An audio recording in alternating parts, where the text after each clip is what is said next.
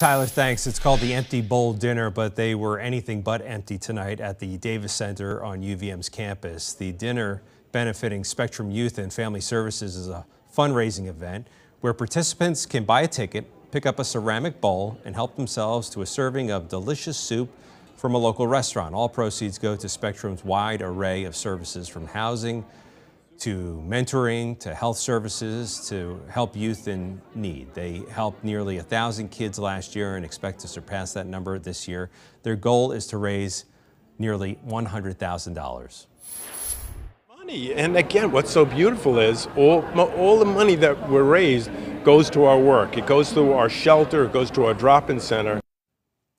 And you might recognize these familiar faces. First Warning meteorologist Ben Frechette and weekend evening anchor Liz Streppa were celebrity soup scoopers tonight. And I hear they did a great job.